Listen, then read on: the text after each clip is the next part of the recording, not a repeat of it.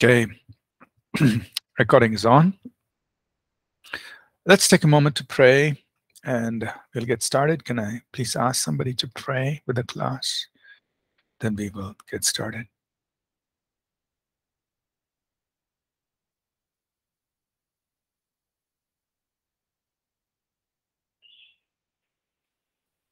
Go ahead. Anyone? Just pray together. Pastor, can I pray? Go ahead, please. Our precious Father, we thank you and praise you, Father God, for this wonderful week which you have given to us. We give you all the glory, honor, and praises, Father God, for everything. Lord Master, your mighty plans for each one of us, O Father God. We pray that, Father, fill us with your spirit of wisdom and understanding to receive every word which is going to come out from your servant's mouth. Let these words should not be vain words for us, O God, but let these words be life. And let we be able to use these words, O Father God, in our personal ministry, in our personal life, O Father. We pray and we ask you, Father, let Lord Master, let your Son receive the word of revelation from the throne room of yours, so that every word which is going to come, let it carry the power. And Father, let it carry the Spirit of God. I thank you, Father God. Let it edify us, O Father. Let it build us, O Father. Let it build our faith. Let it be productive for our ministry. And Father God, so that we can able to stand together to build the kingdom. We give you all the glory, honor, and praises. In Jesus' name we pray. Thank you, Pastor. Amen. Amen. Thank you. Okay. Good morning, everyone. Welcome to BC309 Urban Church Planting. So today, or the last class, we covered all the way till the just sharing the notes here. We talked about urban church planting and missions. In Acts, we are now going to get into our next section, which is we're going to talk about practical aspects, get into the practical side of planting a church or engaging in urban missions. How do you engage the city as you try to bring the gospel and the message of the gospel to them, right? So we're getting into practical things. I'm going to share just, the things that we can do. Some of these things may be directly applicable in situations that you may find yourself in, but some of these things may need to be tailored or customized to your local situation. So please understand that not everything I say can be applied directly. Some things may need to be customized or tailored to your specific situation, but it'll give you ideas on what need to be done. So how do we get started in church planting? Now, your personal preparation as a church planter, if somebody's going to pioneer work, I purposely left it to the end because before you kind of, so we will discuss that, having understood what goes into the work. Okay, now how do I get ready for that work? So I thought it's best to talk about it towards the end of the course. So we purposely left it there. So we'll come to it. What can we do to prepare ourselves? But let's get to understand, what goes into it. What is the work involved? What goes into starting or pioneering a church or any kind of Christian ministry? What goes into it? And here are some things we can think about and share. So the first thing, we would talk about is a core team. Sometimes God may use you as an individual. And we have examples of that. For instance, when Philip went to Samaria, he may have gone alone. Other people may have gone with him. We don't know, but he's the only person mentioned there as preaching in Samaria. So Philip goes and preaches, and he's called from there to go into a desert place called Gaza, where he is given the opportunity to interact with the Ethiopian. From there, he goes on to Caesarea. So as an individual, we see him moving, and God is using this man, Philip, as an individual. Now, Paul, when he begins his ministry, he goes along with Barnabas, so two of them are there.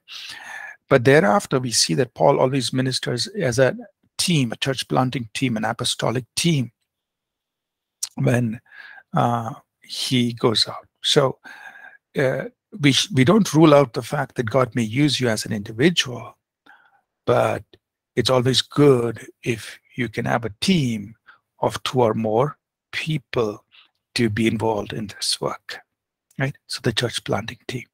Now, this could be you and your spouse, or it could be you and your spouse and some other people, or it could just be 2 of you as friends who've known each other, the team can be any kind of composition, meaning it, different. And so over the years, the kind of teams I've worked in have been very different. So when I was in school and college, it was me just initiating the work, and then other people came alongside, and we were all just students, and we worked together, and we started different things in the area of the college campuses that we were. Later on, after I got married, Amy and I, along with another couple, we pioneered together a bilingual church in New Jersey, an English-Spanish church. So in that case, there were 2 married couples working together as the church planting team. And then other people came alongside us to help us in that work. Now, when we moved back to India to start All People's Church, it was just Amy and me. We came, and when we started, from the very first day, another couple came. And they were, Georgie, who was, he was a school friend of mine. And we used to do ministry in school days together. But now, of course, both of us were married. So Amy and I, and then Georgie and his wife, Joyce. So from the very first service we launched, they came. And so we were there, 2 couples. And initially we started the work that way. So, God would orchestrate this whole thing, and how what kind of core team you have. But it's important, I would say it's important to have a team, just so that it's not you alone as far as possible, but you and your spouse, or maybe 3 of you, 4 of you, make that team. Now, some of the things to keep in mind when, about the team is the members of the team are very important. And it's, the people in the team should have a healthy relationship with each other. There should be trust, support. There's not competition, So if you have 3 or 4 people who are trying to be better than each other, competing with each other, that's not a good team. You should also be united theologically and spiritually, one heart, one mind. This is also very important because otherwise, later on, there will be those kinds of problems that what you teach and preach and so on. Another thing to look for in the team is, can you complement each other's gifts and skills? Somebody can minister the word, somebody is good in leading worship, somebody's good in prayer, or, other areas, evangelism, administration. So if you have complementing gifts and skills, that is very useful, right? Another important part of the team is that you need everybody to be committed to this vision of the church plant. So nobody's coming along just because they're just occupying a spot, or they're not really committed to the vision. Then that's pointless. So your team must have people who are really committed to the vision of planting the church or pioneering that work in that place, right?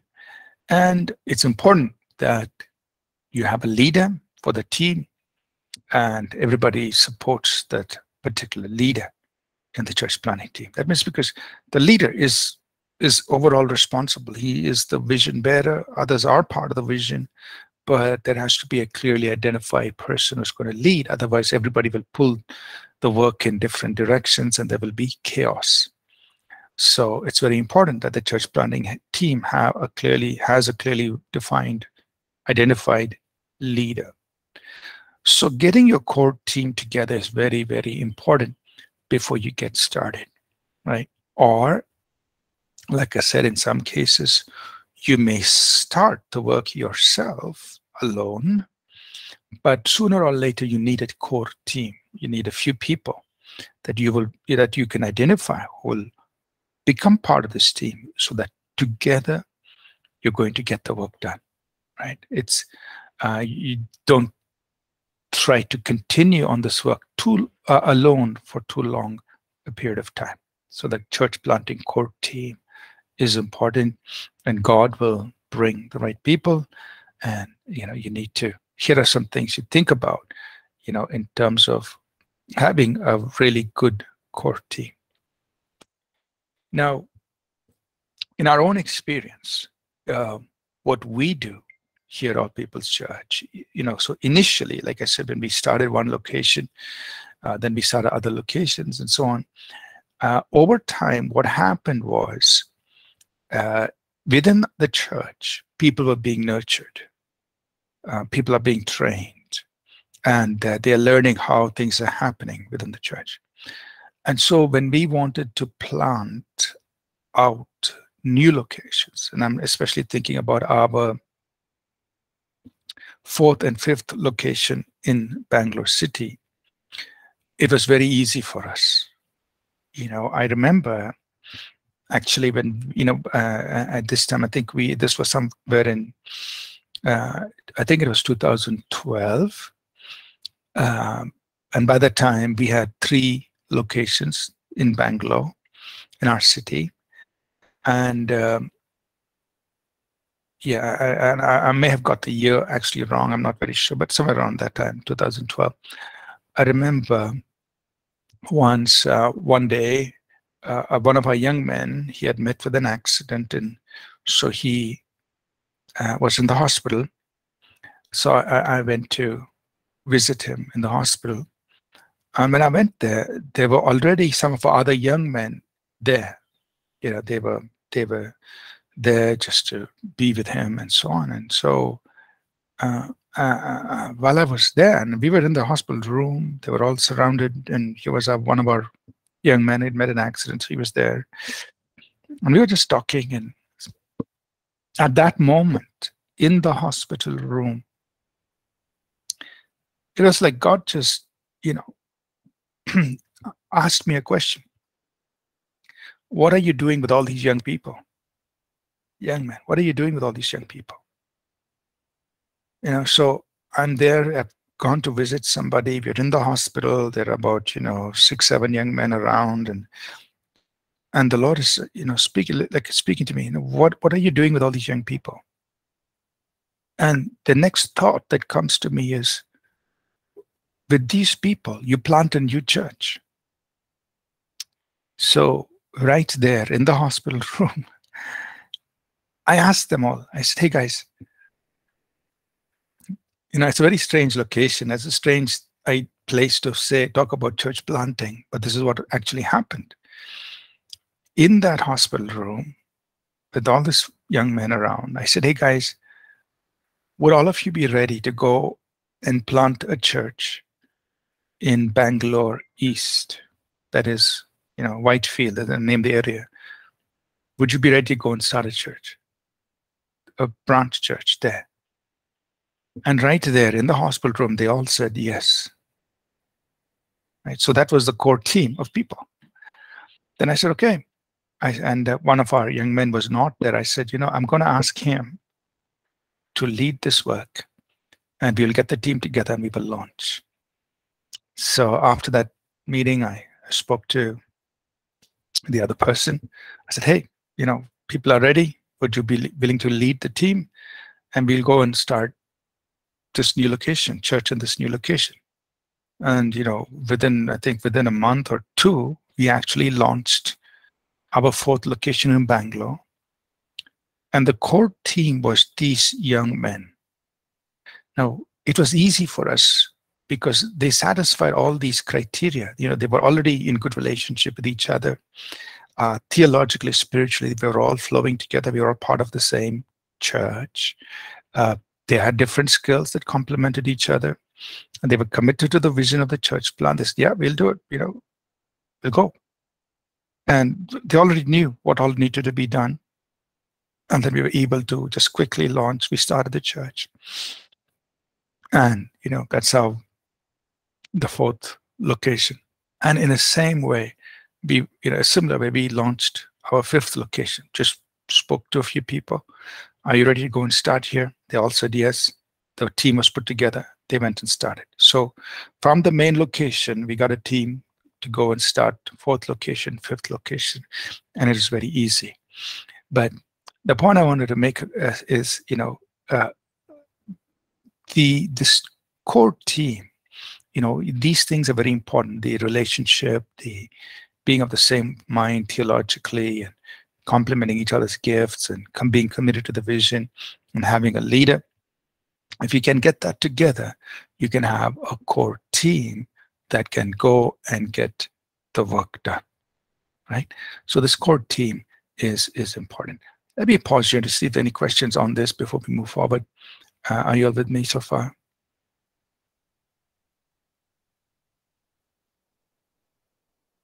Okay. All right. Any questions? All right. So that's the first thing. Try to get, getting a core team together is important. Let's go. Next, you start preparing for the church plant, right? Now, again, you have to tailor this to your own journey, but I'm just giving you these ideas.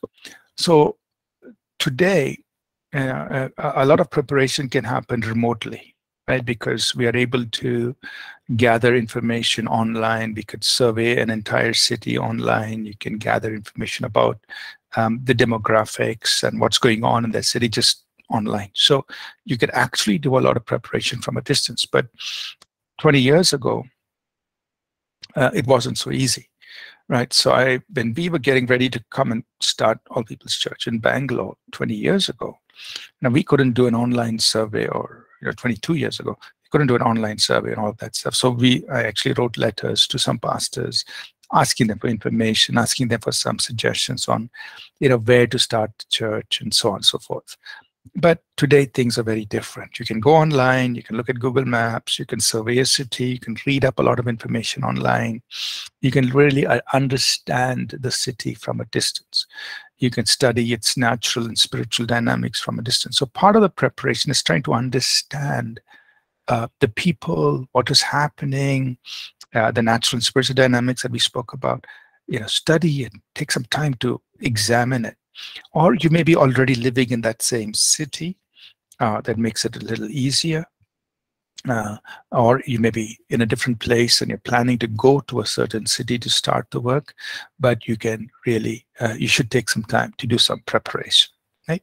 So you pray about, you think through on the natural and spiritual strategies, write down, what you're understanding, write down the thoughts that the Holy Spirit is giving you, discuss with your team. The people in the team are also praying. They will come and discuss and say, hey, this is what's happening, and so on.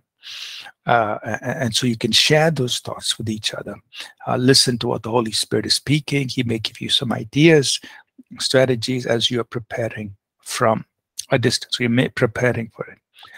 Another thing that can be done, if possible, is develop a contact list. That means you may already have some people that in the city, your friends who moved into the city.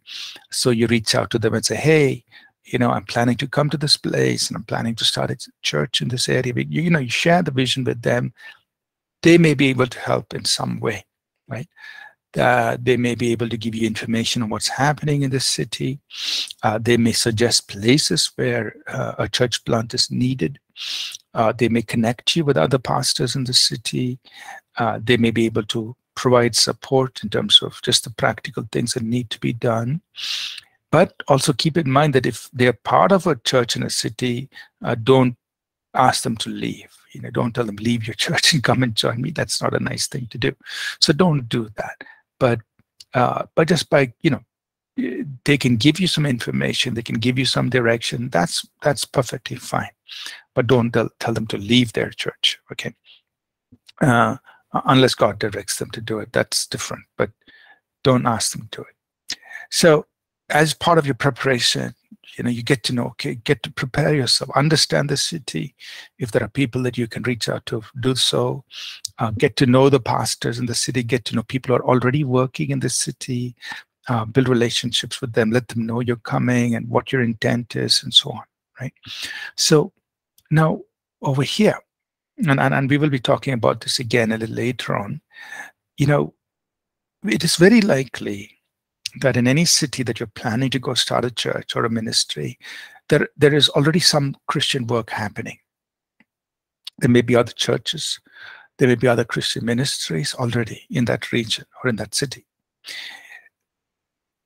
How we enter and how we relate to these churches and pastors is very, very important, right? Do it very humbly and do it in a way that doesn't make them feel threatened that another church is coming and starting. Now, this just is very, the situations and the scenarios can vary. Usually, in my case, when some young person comes and tells me, "Hey, I want to start a church in a city, in Bangalore city," for me, it's like, "Hey, that's amazing. Let's go do it. I'm here to help you, whatever way I can. Let me know, and I will help you, and help you start." And some of these young people in Bangalore city, they come and they talk to they spend time with me learning just to how should they start their church, how should they go, and so so that's my approach. It's like I'm all for it. I'm not in any way threatened by it or intimidated by it. I just do the best I can to support them, help them, encourage them. But that may not happen in every city. Like, maybe if you go to a city somewhere, maybe there are people who may not like it, like the fact that you are coming to start a church, or you're coming to plant a church or start a Christian ministry. They may not like that idea, And so I'm talking about other pastors and other leaders. They may try to interfere. They may try to discredit, whatever. But from our side or from your side, as you are going to plant a work, do the best you can to maintain good relationships with pastors, with leaders of Christian ministries that are already operating in that city. So the one thing I always suggest is go ahead before you start your work, at least the ones who are in the nearby to where you're going to start the work. Let them know that you're coming. Let them know that you don't in any way are going to interfere in their work, especially people of the same kind. That means if you're planning a spirit-filled church and there are other spirit-filled churches in that area, try to establish good relationships with them, with the pastors, and make it very clear you're here to complement what's already happening. You're not here to compete or distract from their work, right? So maintaining good relations. We'll talk more about that a little later. So once you've done your preparation, when you can prepare from a distance, of course, the next thing is to go on site. So at the right time, make the move. You go into that city. You go into that region, wherever God wants you to get your work started. But before you make the move, it's important that you plan on when and how you would go about this, right? You go through a survey phase when you're on site. You prepare. We'll talk about each of these phases. You launch, and then you go beyond that. Now, I'm giving you all of these thoughts and ideas. This is not a rule book, right? This is not the 10 commandments of church planting. It's not that. It's just ideas. This is how you can work with God. The most important thing is to follow God. God may do something differently, and that's perfectly fine. God may lead you differently. That's perfectly fine. But try to make use of these things, because these are common approaches that generally many people have used in planting a church or starting a ministry. But remember, these are not the 10 commandments. I mean, this is not the only way God works, right? Now, these are just ideas or suggestions or approaches we can take, right? So getting back to this, so relocate, you go on site, and you go through the survey, the preparation, and the launch. We'll talk about these three. Part of going on site is to plan for your finances. How are you going to fund the work? This is a big thing because starting a church, starting a ministry will require money, right? You may need to rent a hall. You may need to do some promotion work. You know, if you're going to start a church service, you need to buy equipment. You need to buy chairs. You need to, so many things are there that cost money. So how are you going to fund the launch of the church or the ministry? Now we have different options. One is you can work for a period of time, and from what you earn, you can start your work, start the ministry. Now we see the Apostle Paul and his team, they did this. You know, in Acts, when they went to Corinth, Acts 18, they were in Corinth, and there they were making and selling tents while they were also involved in planting a church, and a good, strong church in Corinth was planted. When Paul was in Ephesus, he spent more than 3 years there. That was the longest period of time he spent. And it's most likely that he worked there while he was in Ephesus, because he talks about it in Acts 20. He says that he worked with his own hands and he provided for his own needs. So Paul was working for 3 years in Ephesus while he was also establishing that church and nurturing leaders. Same thing when he was in Thessalonica. He and his team were working. They were doing something, most likely, you know, building tents. And he writes about that in 1 Thessalonians chapter 2. He says, you know, I've worked with my own hands. Our team, we worked with our own hands. We were not a burden to you, as they planted the church in Thessalonica. So you may choose to do something like that. You may choose to work and plant. That's what the Apostle Paul did. And keep this in mind, that just because Paul was working and planting a church didn't take away from his apostolic anointing and calling, right? He was still an apostle. Just that he was working and planting a church, but he was still an apostle of God. And he planted these churches, and then he moved on. So you can take that same approach if the Lord leads you that way. And you may continue to work professionally and raise up other leaders, or you may, at the right time, transition into, just overseeing the church, and when the church is able to support you financially. There are other, so you could, you basically can fund the church plant through your personal finances, or there are other ways you can raise support. If a church is sending you out, then the sending church will probably help you financially until you can become self-sustaining, or you could get help from other people who want to be part of your work. And so it may not be the sending church that supports you, but you could get money through people who are behind the vision who may support you. But the point is, you need to think about this, pray about this, see what God wants you to do as you plan for the church plant, because it does cost money. You have to pay your own bills. If you have a family, you've got to take care of your family. You've got to take care of your church planting team, and you've got to pay for all the other expenses that are involved in doing a church plant. So think through this, and you definitely have to do whatever the Lord is leading you to do, and God will give you a clear strategy. Okay? And part of this is also planning for other needs, your family, children's schooling, if you have children. So think through on all these matters and have a plan how you would address these needs. Okay. Let me pause here. Any questions so far? You all with me?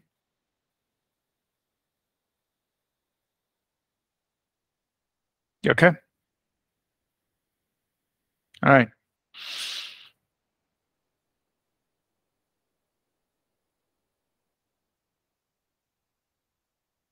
Let's move on. I'm assuming all of you are still following me. Some other things to think about in the preparation phase is get to understand the legal, administrative, and regulatory matters that are involved. So wherever you go, understand that when you start a work there, it's not just about doing the ministry. there is a responsibility you have towards the government, right? Because you're not working in an empty space. You're working in a city, you're working in some region. All of that comes under the government that's there, the civil authorities. So it's important to understand the legal side of things. What are you allowed to do? What are you not allowed to do? So on. It's important to put in administrative systems in place. Like you got to have a bank account. You got to have some accounting happening for the money. Otherwise, the whole thing could get into trouble. And you also need to follow government regulations. They may want you to file, your professional income tax for yourself, for the people who are working, so on and so forth. So be familiar with these things. Get the right help. When you go into a city, think about these things, okay? Now, we are talking about these things in the other course on church and ministry administration. So all that you're learning in that course comes into a play right here, right? So as you go into a city, ask the question, how do I form a legal entity? What are the regulatory compliances that I need to adhere to? What are the administrative systems I must have in place to make sure everything is okay? Otherwise, you go into a place, you say, I'm going to start a church, hallelujah, you start preaching, all that. Okay, people come. But then, if you're violating some laws, the police can come, people can come, people can take this up in a legal sense, and then unnecessary trouble begins to happen, right? So just keep this in mind, that part of church planting is you got to be in compliance with the legal, administrative, regulatory requirements of that particular place where you're going to start the work. Don't violate it. Otherwise, all the good work that you do spiritually can suddenly come to a halt if any of these problems arise, right? So try to prepare yourself with this. Ask the questions. You can research online, ask people who are in that city to guide you, or ask the church that is sending you to give you the guidance on these matters, and they will prepare you, and you should be ready. Okay? So that's so far in terms of preparation and overview of how you prepare. Let me just run through it very quickly. Think about a church core team, getting the work started. You can prepare from a distance, do some research, plan to relocate, get on site, plan for your finances, plan for other personal needs, and plan for the legal, administrative, regulatory matters that are involved. So now, part of your planning is you need to survey the city, right? So we have done your preparatory planning from a distance. You've gone online, you've looked on Google Maps, you've read about the city, you've got all the background information. That's wonderful. Now you're on site, you're in the city. Now you got to try to get a feel of the city. What is the city like, right? So you survey the city, right? Take time to get a feel of the city. And there's a sample towards the end of this document. Of course, it was done some years ago for our own city, but something similar. You try to understand the demographics and what's going on in the city. If you saw the city, go around the city. And it's very interesting when you look at how Paul worked, how the Apostle Paul worked. Now, let's take some time to read both of these passages. Let's read Acts 16, 11 to 15. I think it's very interesting just to see how Paul did his work. Acts 16, 11 to 15. Somebody could read it for us, please.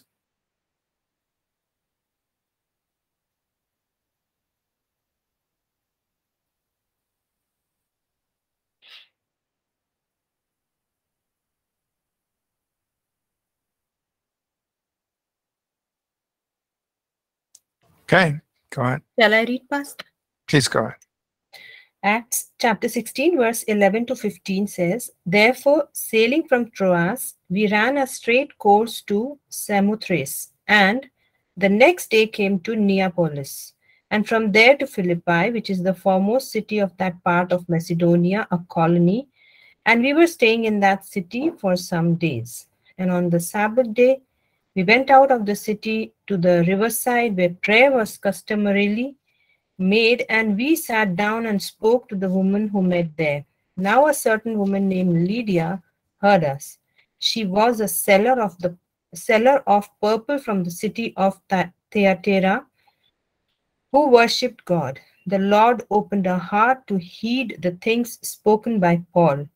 And when she and her household were baptized, she begged us, saying, "If you have judged me to be faithful to the Lord, come to my house and stay." So she persuaded us. Amen. Right. Now think about this. So Paul and his team, they come to the city of Philippi. Now, it was a new city for them, right? They're just, Paul and his team, they're just moving from city to city proclaiming Jesus. They did not have a course on urban church planting. They had none of these things which you and I have today, right? So then somebody said, why should we do this course? Because to whom much is given, much is expected. God has given us much. He's given us all these resources, so he's expecting us to make use of these resources. In Paul's day and time, they didn't have all these, so God just worked with them with whatever they had. But always remember, the law of God is, to whom much is given, much is expected, right? So don't take, okay, Paul just randomly went, and I'll also randomly go. No, God expects us to be responsible. All right, but going back to Paul's scenario, Paul and his team, they just come to Philippi. And notice what it says here. They verse 12, end of verse 12, they were staying in that city for some days. And we don't know what some days is. Was it 3 days? Was it 7 days? Was it 10, or I don't know, right? Some days. Maybe it was 3 days or 4 days, or how many ever days leading to that particular Sabbath day, right? So they were there, and we can just assume that they must have been going around the city asking, hey, is there any prayer meeting happening, anything going on? And they must have got some information saying, hey, on the Sabbath day, there's a prayer meeting happening by the riverside. You can go there. So on the Sabbath day, Paul and his team, they go there because they've been told there's a prayer meeting happening regularly by the riverside. So they go there. That's verse 13. And they start talking to the people. Now, here it was a women's prayer meeting. It was the women who were meeting there.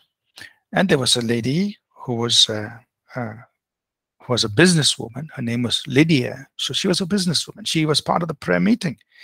Now, when Paul and his team come, they start talking to these people, this women's prayer meeting, right? And they start telling, obviously, they're preaching to them about Jesus. Now, this women's prayer meeting, they must have been Jewish, I think, and they just, talking about whatever they knew. But now they're paying attention to what Paul has to say about Jesus Christ. And notice what happens in verse 14. The Lord opened her heart. Just beautiful. That God opens somebody's heart as Paul is preaching. And then she says, hey, come to my house. And from there on, we see how the things that happen in Philippi, and demon-possessed girl is set free, and the jailer is affected, and there's the things that happen that establish a work in the city of Philippi. But how did it all start? Paul and his team came there, and they stayed there for some days. They were just surveying. They were spending time in the city. They must have asked around. They got one contact. Go by the riverside on the Sabbath day. There's a prayer meeting. So they went there. And from there, the doors began to open. Very interesting, right? So that one contact, which they would have obtained as they surveyed the city, opened the door. God just led them that way. So when we are on location in the city, just be open to what God is doing as you are saying, God, I want to start a church in this city. I want to plant a church. How do I do it? God can give you that one contact or somebody who is going to, in that city, who's going to open the door, who's going to welcome you, and the ministry can get started that way. In chapter 17, Paul and his team, they continue. They're on their missionary journey. They're planting churches. They're starting work in different areas. In Acts 17, they come to Athens. And very interesting, once again, to see how they went about church planting in Athens. Right. So, can we read there from Acts 16 to Acts chapter 17? Sorry, verses 16 to 23. Can somebody read that for us?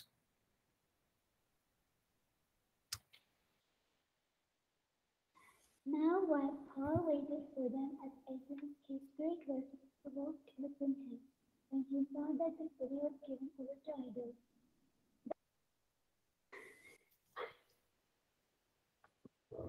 Go ahead. Is that Asha? Come below. He reasoned in the synagogue and with the Jews and with the Gentiles, worshippers in the marketplace daily with those who happened to be there. Then certain Epicurean and Stoic philosopher encountered him, and some said, "What does this babbler want to say?" Others said, "He seems to be a proclaimer, foreigner of foreign gods, because he preached to them Jesus and the resurrection." And they took him and brought him to the Areopagus, saying, "May we note what this new doctrine is of which you speak. For you are bringing some strange things to our ears. Therefore, we want to know what these things mean." For all the Athenians and the foreigners who were there spent their time in nothing else but either to tell or to hear some new thing. Then Paul stood in the midst of the Areopagus and said, "Men of Athens, I perceive that in all things you are very religious. For as I was passing through and considering the objects of your worship, I even found an altar with this inscription." To the unknown God. Therefore, the one whom you worship without knowing him, I proclaim to you. Okay. So, thank you. Acts 17, verses 16 to 23. So, Paul comes to Athens. What does he do there? Now, some of his team members he has sent Silas and Timothy. He sent them away. So he's kind of alone there in Athens for some time. What does he do? He kind of goes around the city. So you can just imagine Paul is surveying the city. He must be just praying around the city and seeing what's going on. He sees a lot of idols in that city. He's going around the city. And then he also starts engaging with the people. He's starting to talk with the people. Hey, what do you do? He's trying to get a feel of what are these people all about? So verse 17, Acts 17, verse 17, he's reasoning with the Jews and the Gentile worshippers in the marketplace. So he's in the synagogue. He's also in the marketplace where, a lot of people are interacting, buying and selling. He's talking to people. He's listening to them. He's having conversation with them. He's asking them questions. He's letting them ask questions. And of course, in all of these conversations, he is presenting Jesus to them.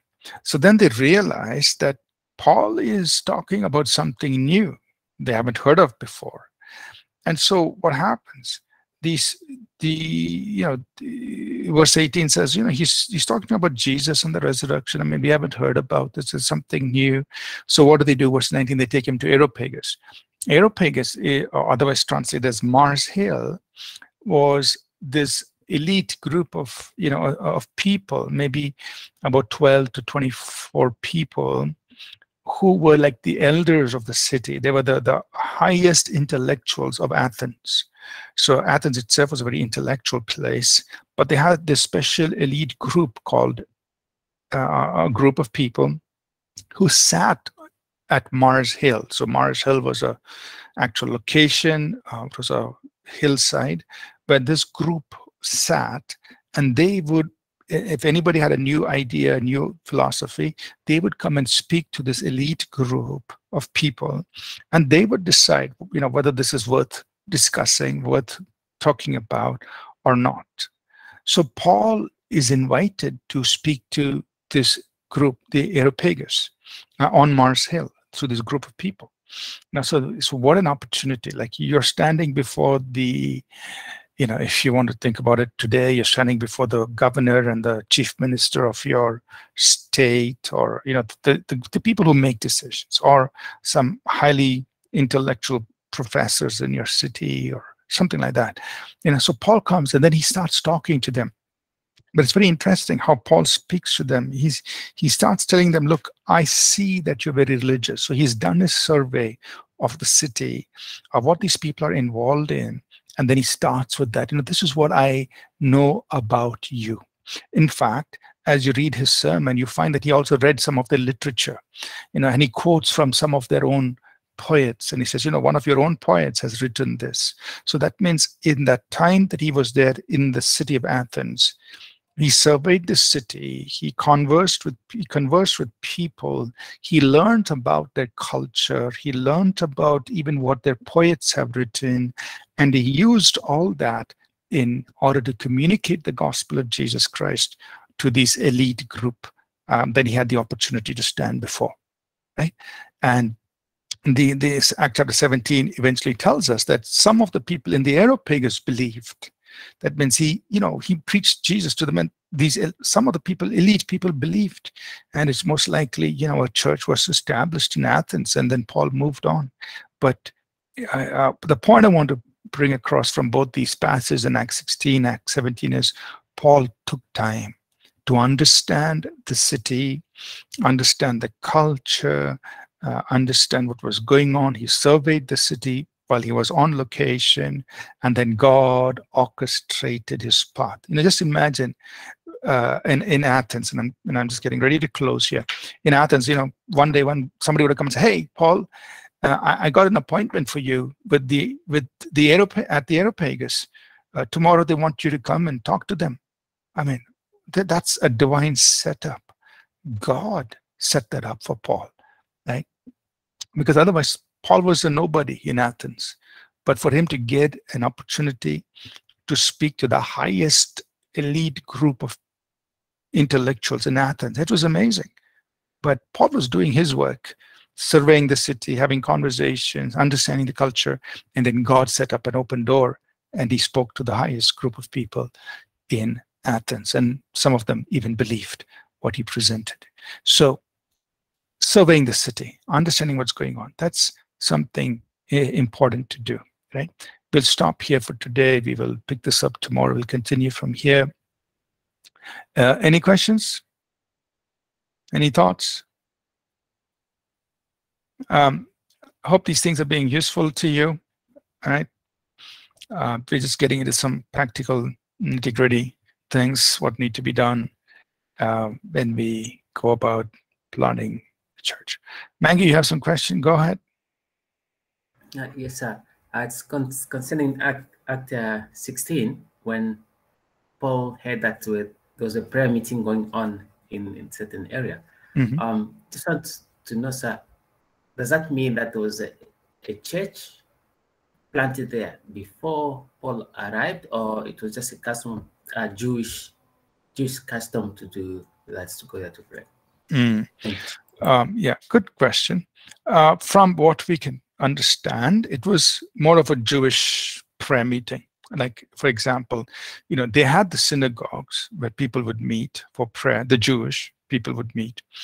So this was an extension of that. So these were the Jewish women who just met by the riverside for prayer and singing and whatever they would do. So Paul was directed towards them. We know that it was not a church because they had not yet heard about Christ, and it was God who opened Lydia's heart to the message of Jesus Christ, and she welcomes them in, and salvation came, and so on. So that's what we can infer from what we read there in Acts 16. Yeah. Okay. Sri Kumar. Thank you, Pastor. Pastor, I just have a doubt regarding to now what we discussed on about Paul. that he used their literature to convince the people about Jesus, and even they used their poems and the songs to to focus on Jesus. Now, this is something which recently happened, maybe a few months back. So, regarding to that, the people started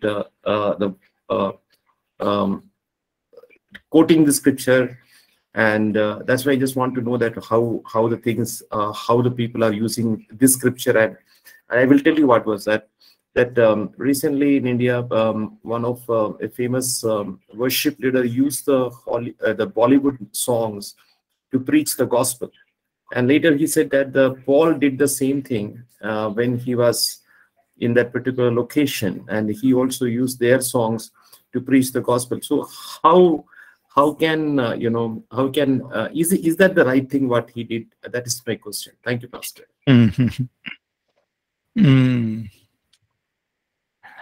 Interesting. It's a good question. The reason I'm laughing is, or I'm just we shouldn't take things overboard, right? So exactly what you were saying. There was a time in the United States where pastors were spending so much time watching movies.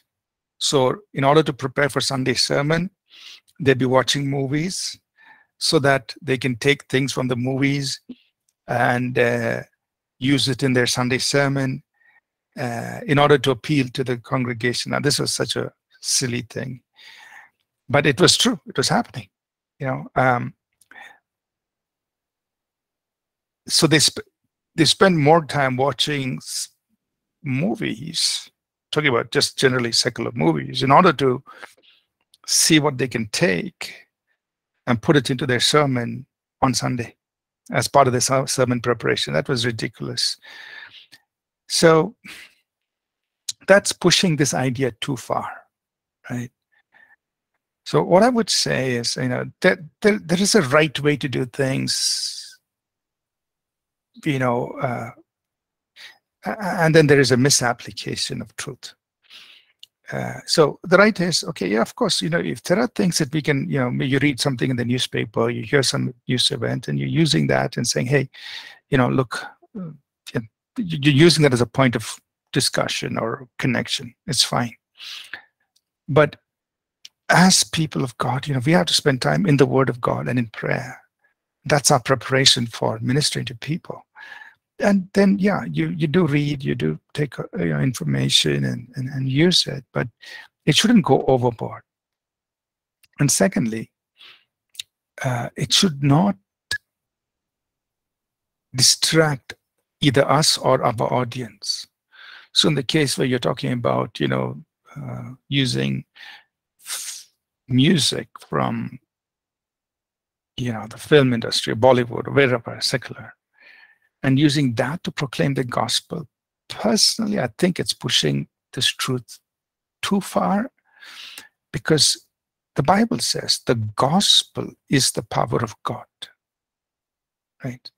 That means our dependence is on the message of the gospel. That's where the power of God is.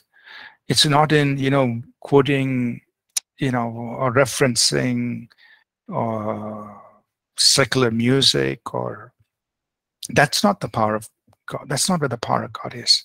The power of God is in the message of the gospel. Now, if somebody wants to use one point of reference for people or a point of connection, it's okay, but we shouldn't go overboard with it. Our dependence is not on the secular music. Our dependence is on the message of the gospel, or it's not on the news. The news can be used as a point of reference. So, example, if you listen to some of Billy Graham's sermons, it's quite amazing. In many of his sermons, in his big crusades, he would reference one or two current events that are happening. So the audience knows that, okay, he's talking about this event or this event, but it's only, that's not the main message. The main message is the message of Jesus Christ. But he uses those points of reference to address problems in the people, saying, look, this is happening, so there is a problem. This is happening, there's a problem. But the answer to the problem is Jesus Christ, and then he preaches the gospel. So it's a very nice way of, of the way he presents the message. But the focus is not on the current event or the connection he's drawing. The focus is on the message of the gospel. And even in Paul's preaching, Acts 17, he does reference, he takes a quote from one of those poets, but the focus comes back to the gospel of Jesus Christ. So I think, to answer your question, it's okay to reference cultural points or current events and other things, but that itself shouldn't be the focus. We should come back to the gospel, because the gospel is the power of God. Thank you, sir. Thank you. Teresa, please go ahead. Good morning, Pastor. Good morning, everyone. You said preachers before, they were using movies to preach the gospel. But were people being saved through this method? That's a good question too. They were able to entertain their audiences. They were able to maybe keep the attention of the audiences for that 25 minutes, 30 minutes, but that whole thing eventually died out. Yeah, it was actually part of what was called as creative church movement. This was kind of on the forefront, let's say, and the first decade of the 2000s. It was called the creative church. And so part of that, people were doing all these things, but it has died out because it didn't really produce the kind of results. The life transformation was not happening, because it's the gospel that changes lives, not these stories from movies and so on. Yeah, good question. Okay, Pastor, thank you. Okay. Let's wrap up. If there are no more questions, can we ask somebody to pray, and we'll dismiss and we'll meet again tomorrow. Somebody can pray and dismiss us, please.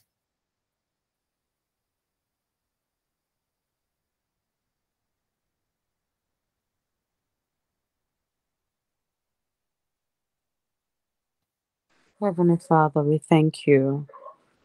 We thank you for this study this morning. We thank you so much for the knowledge of God, and for us to know your truth, and the truth shall set us free.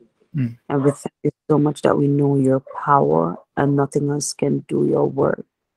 Nothing else, even from the secular world, can do or replace your Holy Spirit and the work that you have done in the ages and through the ages, and will continue to do, because you are the supreme ruler of the universe. You are the Most High God, and we thank you that your gospel will not be diluted. Lord God, even if we wanted to, cannot be. You will rise up your people, empower them, and send them out like in the olden days. So we thank you, Lord God. We thank you so much for this study, and we thank you so much for your church that need planting, Lord God. You said the harvest is ready, but the laborers are few. So Father, rise up the laborers as you equip us to go. Thank you so much for Pastor Ashish and every team that organized this course. We thank you so much. And we give you thanks for their health and strength and continued protection on each schoolmates, Father, as they, in their own respective countries, cities, states, Father, wherever they are all over the nations, you're imparting them with knowledge to impact their communities and the world. In Jesus' name, amen. Amen. Amen. Thank you, everyone. Enjoy the rest of the day. I'll see you again tomorrow. God bless you. Thank you. Bye now. Thank you, Pastor.